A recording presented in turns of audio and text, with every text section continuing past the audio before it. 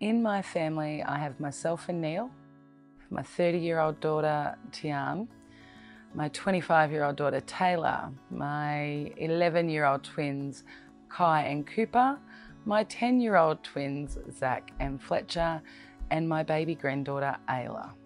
Kai's a very curious little boy who likes to learn all different things about all different topics. He's a very loving little boy. He loves his family. My name is Kai, I'm in Year 5 and I'm 11. My name is Cooper, I'm in Year 5 and I'm 11. Daddy always plays soccer with me, but he beats me, usually. Yeah.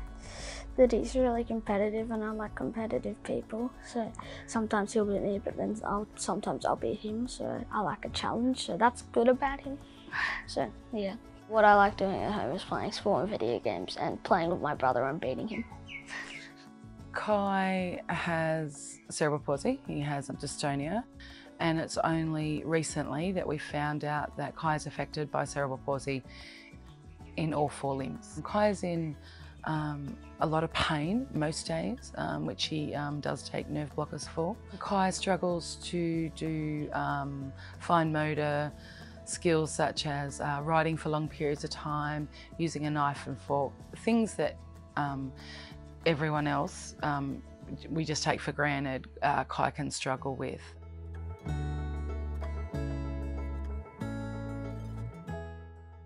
So we went into the emergency.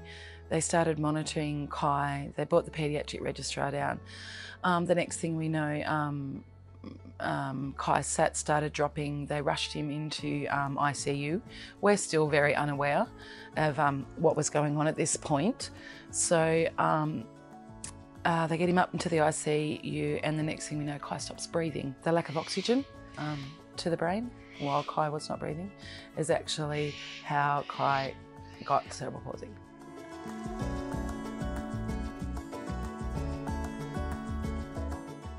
Having both the boys there, I was able to watch Kai and Cooper, and Kai was doing things that Cooper wasn't. Every time Kai would concentrate on something, you could see his fingers and his toes curl, and he wasn't hitting his milestones the way Cooper was hitting his milestones. So I mentioned it to his paediatrician, and his paediatrician sort of fobbed me off a little bit.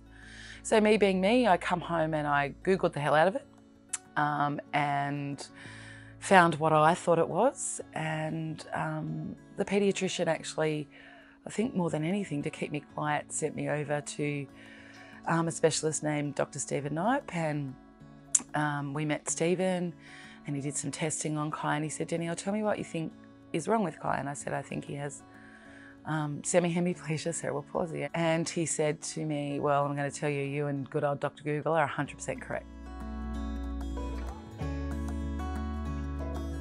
Without Cerebral Palsy Alliance, I don't know where our family would be, I guess, because they have just been there for us for whatever I needed. They've educated me, they've helped me educate my son, educate all my children. For Kai, because he is such a high functioning child with cerebral palsy, it's sometimes hard for him to see where he fits in, because he's not in a chair, because he doesn't have what I guess people would think someone with cerebral palsy looks like. So for Kai to go to cerebral palsy and see children out there who are as high functioning with him as him makes him feel it's where he belongs.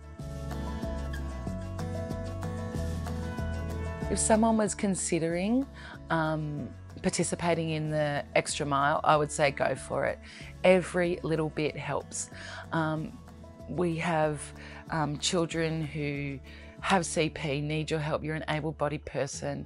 Why not? It's not much out of your day. And without the donations, the children won't get the funding, the equipment, the research that they need to make their lives a little bit better. Thanks for helping kids like me.